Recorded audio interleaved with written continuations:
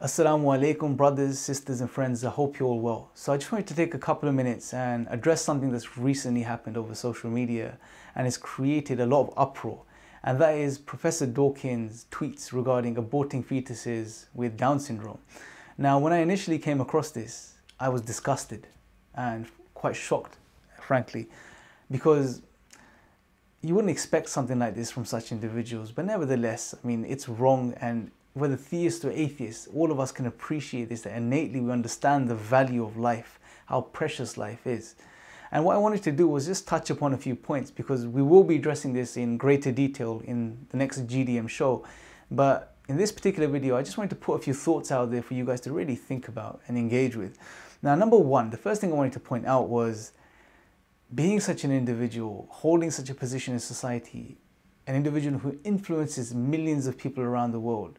Surely, I mean, that requires some sense of sensibility and some level of responsibility, especially when it comes to sharing things, especially ideas which could potentially be detrimental or dangerous in society. The next thing I wanted you guys to think about was atheism.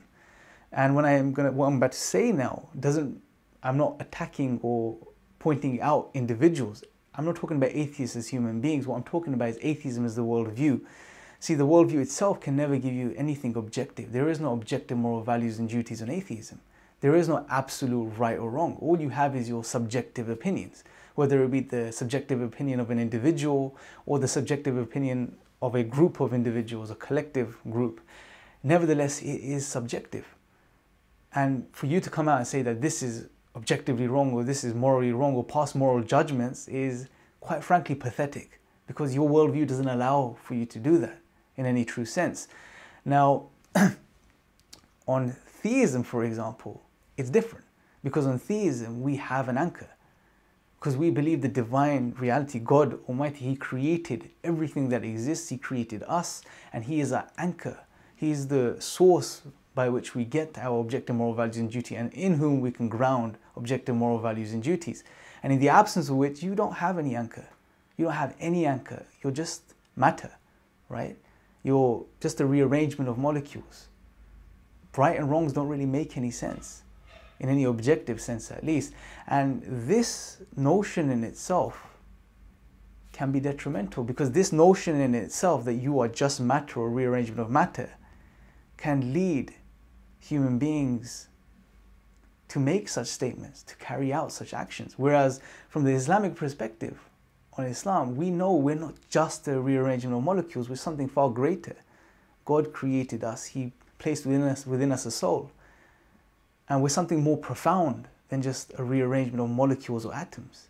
Nevertheless, the third thing I want to point out is that individuals such as Richard Dawkins, what they like to do is they like to put a framework around their moral values and duties. For example, philosophies such as consequentialism or utilitarianism.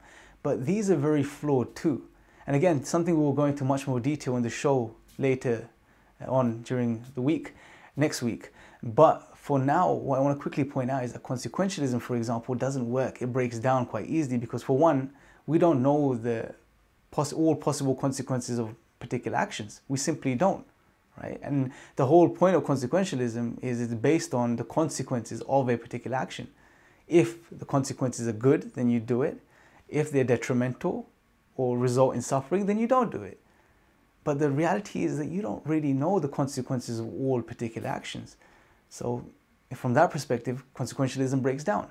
Another problem is that there are many absurd, crazy, nasty things, which I won't mention in this video, that can be justified under the banner of consequentialism. Again, there are many problems with such philosophies.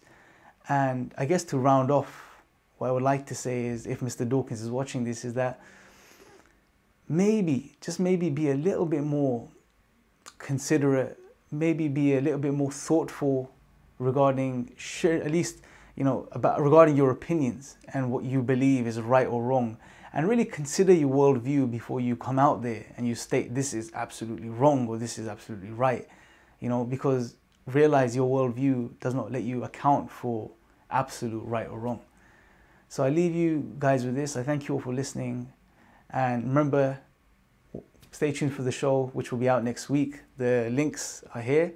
The show will be posted on these pages. Watch it, leave your comments, tell us what you think. I thank you for listening. Assalamu alaikum wa rahmatullahi wa barakatuh.